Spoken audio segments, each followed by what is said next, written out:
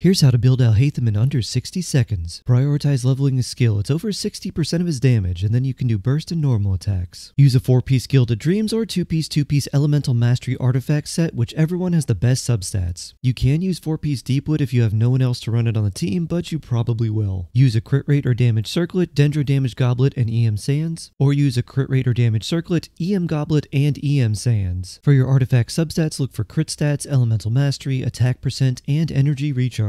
His damage scale is a little bit better with EM than attack, but it's not quite as much as Nahida. His best weapons are his signature, then Jade Cutter, then Mist Splitter, then Haran, and his best free-to-play options include the event-exclusive Umbrella Sword or the Iron Sting. Congrats on Alhaitham and time to make him shine.